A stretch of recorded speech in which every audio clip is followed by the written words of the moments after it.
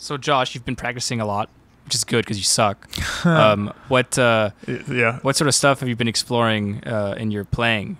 Are you coming up with new ideas on the fretboard or something? Something like that, yeah. This sounds like an interview question that was set up. This is not a setup.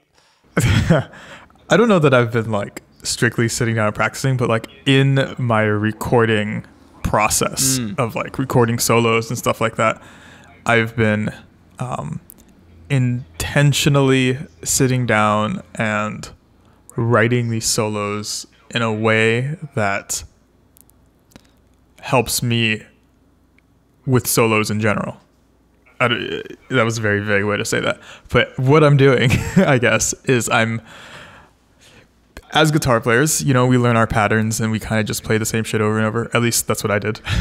And I got very tired of playing the same stuff over and over. So when we were writing our portrait stuff and like when I was doing some of the stuff with Matt Garska, when I was writing the solos, I decided I wanted to play them differently than I normally do, avoid patterns that I normally do, and find new pathways in the solos, or like ways to navigate the fretboard.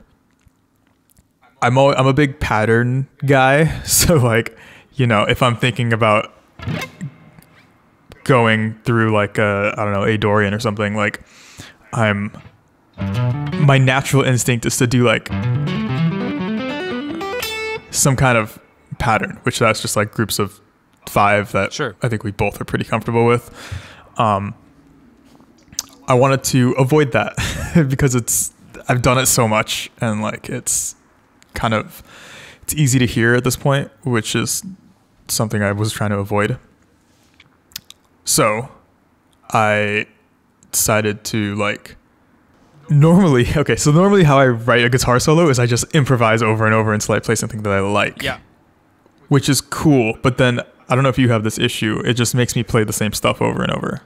I think there's a time for that. I feel like sometimes I'm okay with leaning into what people expect out of me, but definitely when I'm writing songs with the portrait stuff, I definitely pushed myself with new ideas like you're describing. But sometimes I think my improvisation is who I am, and that's what I need to do. Like I think like when I've like collaborated with people, I'm okay with that. But it's a different perspective, you know. Also, it's a time consideration. Like if I have to do a job, like I'm gonna do what I already am ready to do, you know.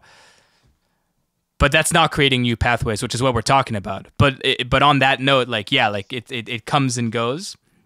I do think that myself, this sort of pathway creation thing, I'm trying to do it so that it comes out in my improvisations. And I think unavoidably, like what you're doing also will come out in your improvisations. But I think like I'm doing it more in the practice room rather than in the solo writing headspace. I think when I'm writing solos, like I will sort of play around with ideas, and I'm just like, oh, actually, this is pretty cool, and then I will flesh it out in the solo situation. But I don't think I'm coming up always with like completely new things that I've never done before then. But the creating pathway stuff is super sick because to sort of get back on track, guitar is too constrained by technique. So depending on where you land, if I do this, like I only have so many ways that I can go, right? I'm probably gonna either keep going and hit something with my pinky or hit something with my middle finger.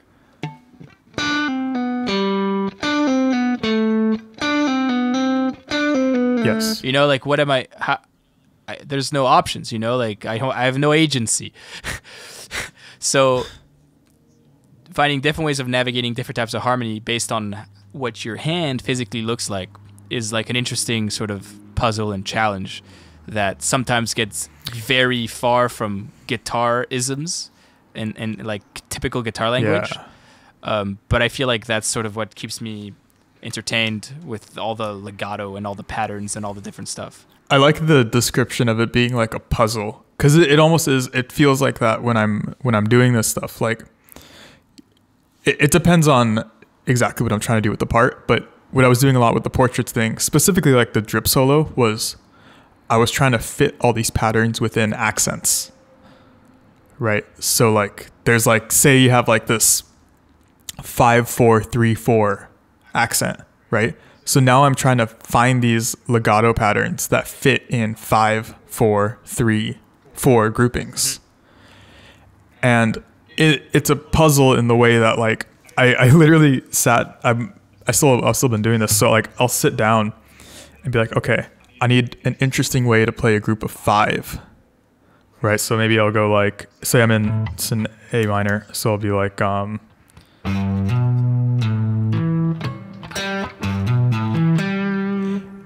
yeah, absolutely. okay, so that's my 5, but it's not a pattern I would normally just improvise, but it's still something that I'm comfortable playing because I'm thinking about how is this possible to play fast.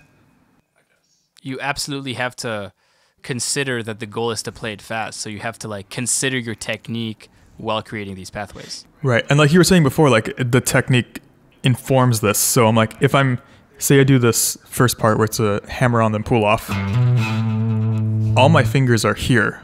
Where can I put them? I can't put them behind the string, so I can only put them in front. So that informs what my next note is going to be.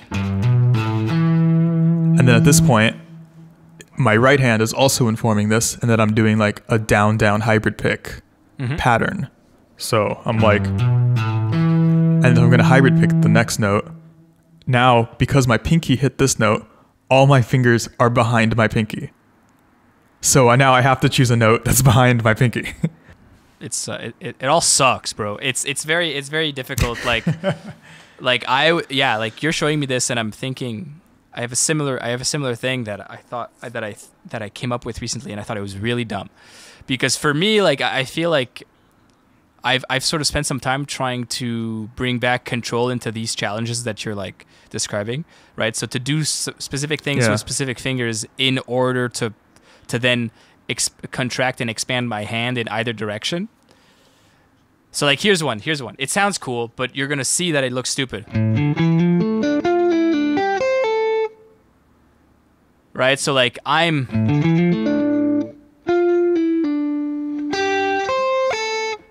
right, so oh right, you're like doing this like bunching up thing so you can go back down. Yeah. Because when I did it originally, I was doing this. And it was just like suboptimal. But it's true, like. And so this sort of crunching up, coupled with this dumb fucking thing that I do where I'll play a 4th with my ring and pinky, kind of just optimizes for like just the articulations that I like, where I'm like picking, where my notes are sort of coming out properly. But it's sort of, it's all really dumb. And I don't know. I feel like for me, like the sort of pathway creation like goal is to have like different ways of leading 2 different notes, and those different ways are sort of guided by where in the bar I'm trying to go and where I want to resolve around the beat, where like some chromaticisms kind of come in if I want to add a note or take away a note. But it's all just like weird thing, because you'll see someone play something relatively simple, but it's interesting because of how they sort of voiced around it, how they sort of led around it. That's kind of the phrase itself is kind of interesting, whereas the end point and the starting point are simple. Yeah, like because getting from like here to here is like such a simple thing, but it's how you get from there to there that can make it interesting. You know, because then you can also do like the string, like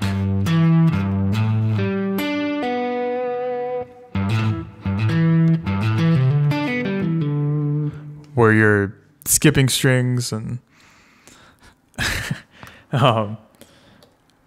but it's, for me, what it took though is for me to slow way down and like actually be like, okay, does this make sense to play, and does it sound good, and does it follow the chords? Because also what I was doing was that like say the chords are changing, like keys or something, or it's going from like major to minor. Yep. Like I can break it down to be like, okay, I'm gonna go from major like, and and then it goes to minor.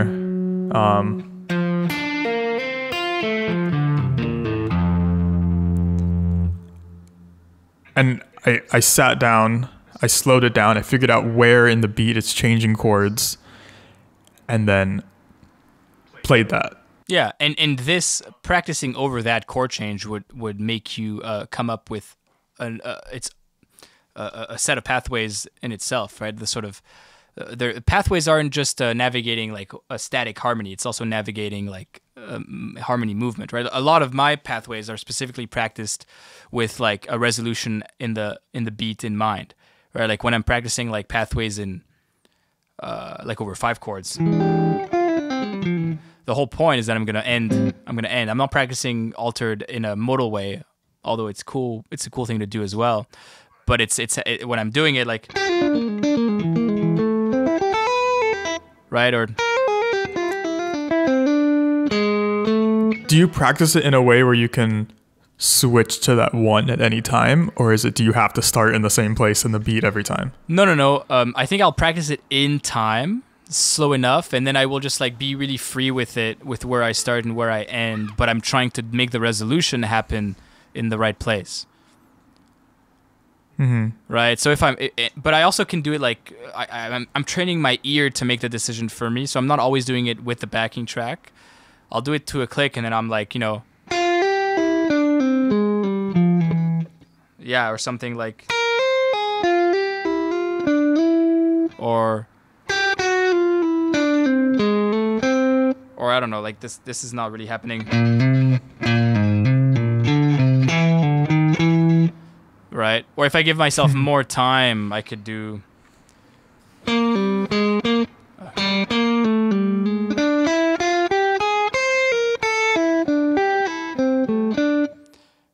right. And this kind of leads into something I think we should mention, is that when you are practicing this stuff at this tempo, right, like the way that I'm doing, I have the sort of mental capacity to actually think about all the notes that I'm playing and sort of make decisions on the fly about which direction I'm going.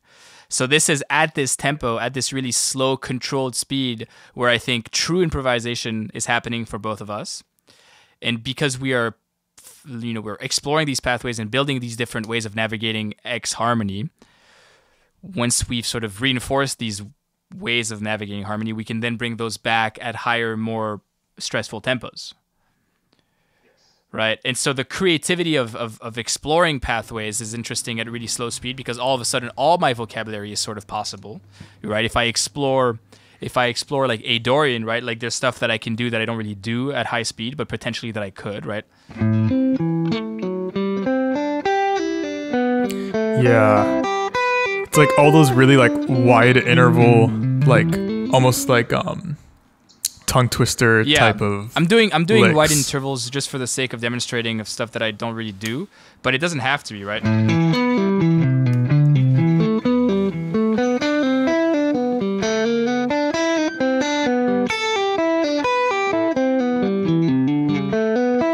Right, so if I did that twice as fast, I definitely would have done something more muscle memory based. But so if I decided that I liked this and I spent enough time with it, I would sort of build up that freedom and control more and more, right? There's kind of like a sweet spot. Like there's a tempo where I can control everything, and then there's a tempo where I can control everything if I'm really concentrated. And so moving this spot higher and higher is the goal, and then above that is where I have to rely on muscle memory. I think I have like a 50 to 60 success rate when I'm like improvising something really fast and I have to make like a modal borrowed change. That's like where I'm at right now. Not ideal, but I'm working on it. I'm not a perfect man, like I and call me back. Let's talk about it in 10 years, and then I'll be ripping through these changes, Oh yeah. Full real improvising, no muscle memory, just no muscle memory. That'd be a crazy catch line. Like, I don't use muscle memory. That's so dumb. But yeah, good. Pathways is cool. It also kind of leads into like the chromaticism stuff, which I think relates to what you were saying about the groupings. It is something that I'll add in there. Like if I don't have enough notes to fit that grouping, I'll usually start adding chromatic things.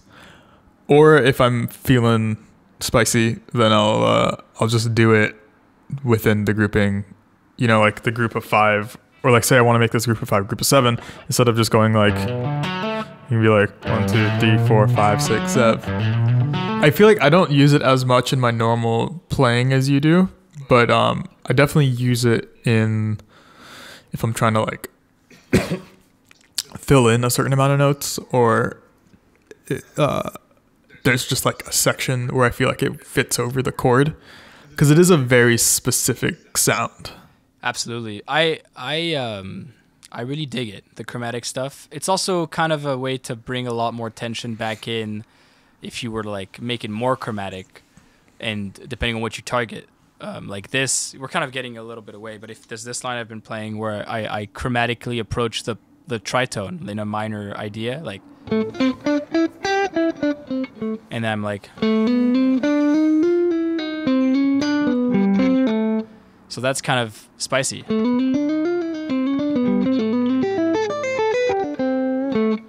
But it's the chromaticism is what sort of legitimizes the idea of me drawing attention to the tritone. Thanks for watching this episode of Trading Licks. If you don't know, we are splitting these videos between our 2 channels, between Joseph and my channel. So if you haven't seen the other section of this video, then you can head over to Joseph's channel and check it out. But yeah, thanks for watching.